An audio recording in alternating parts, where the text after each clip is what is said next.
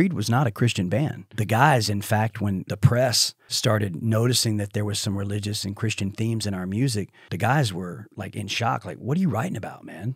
Like, what is this? Well, this is not what we signed up for. And I get it, man. It wasn't part of their rock and roll dream. Oh, they were like, we don't want to be in a Christian band. Yeah, exactly. Yeah. Exactly. And to be honest with you, I didn't either, because at the time, that's not the life that I felt that I could live, nor did I want to. I chose a different path. Did it add a whole nother level of pressure to seem like a Christian or like to have a...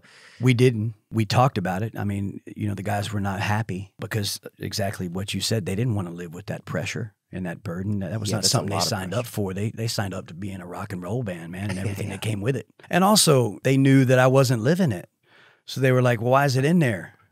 That's not you. And I'm like, because I have to, man.